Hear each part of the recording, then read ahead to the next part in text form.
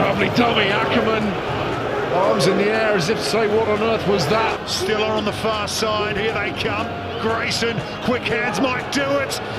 Tommy Freeman can't quite get there. But it's Aidendorf following up. 10 metres away. Francis and Furbank, and they've scored again. They've pulled open Bath's envelope, and this time it's the young fullback, Tommy Freeman. Oh, tremendous pass. And Tommy Freeman's away and running the inside ball. That is quite superb onto Mitchell. And the youngsters combine. That's illegally. Bigger rips the pass away and cantering through they go. And it's young Tommy Freeman. Oh, good charge down here. James. Freeman, look at that. Wonderful stuffing from Freeman. Got to halfway. Look at the numbers out wide.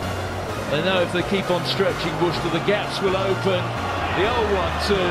And it is going to be a Gallagher Premiership hat-trick for Ollie Slido. How well did Tommy Freeman do? I don't want to big him up too much. He's he's only young and he's got a lot to learn.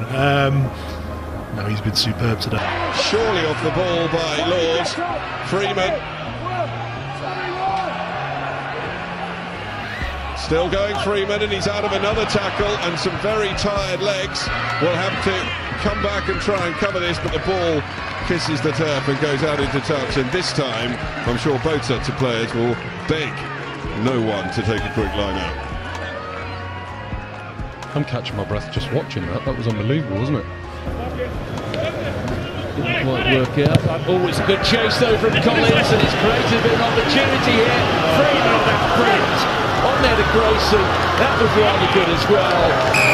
And unfortunate for him, he's been charged down, but then a moment of magic from Tommy Freeman. He's come off the bench and he must be challenging for man of the match.